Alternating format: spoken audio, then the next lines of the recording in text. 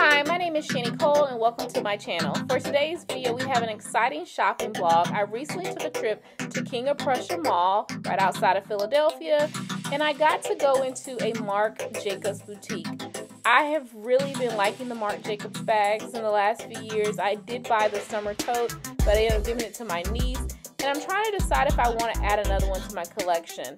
They had the entire spring collection on display, and the bags they were displaying right in front were the new micro size bags. They are so cute. They also had the summer mesh bags on display in the front, but the micro bags were really the heart of the show.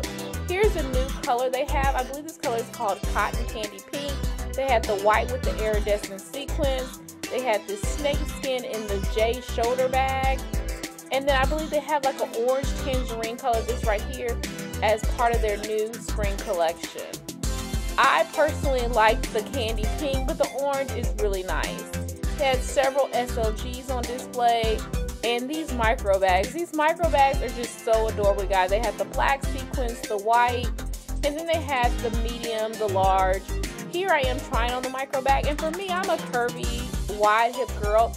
And this micro bag did not look bad on me. The strap is actually adjustable, and I could have dropped it down lower. Now they also have these new bags in the J shoulder bag. This chain does not bend. It has like a plastic around it. It makes it look like it's actually like a fence, like the plastic you would see around a wired fence.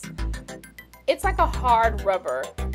All the J shoulder bags were like in dark colors or snake skin. It gives you that very edgy look to them. They had these shoes to match. Here are some of the tote bags from previous season colors. I like the gray. I personally am leaning, now that I've seen them in person, into the bucket bag, and I tried on both sides. So this is the regular size bucket bag in the navy blue with the silver hardware. I also tried it on the micro size in the bubblegum candy pink. I can't remember if it's candy pink or bubblegum pink, but this pink is absolutely gorgeous. I think I like the bucket bag. My mom liked the tote bag, but I think I like the bucket bag. Here they are side by side. Which one do you like? Let me know in the comments down below. Then they also had the previous season colors in both the shoulder bag and the bucket bag and the tote bag. This is a new type of shoulder bag. I forgot the name, but it has more of a trapezoid square type shape to it. I don't think it would fit much. I would definitely go for a tote bag or the bucket bag over the shoulder bag.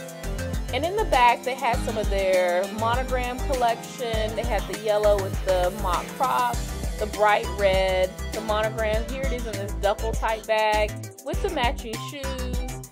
The red really pops.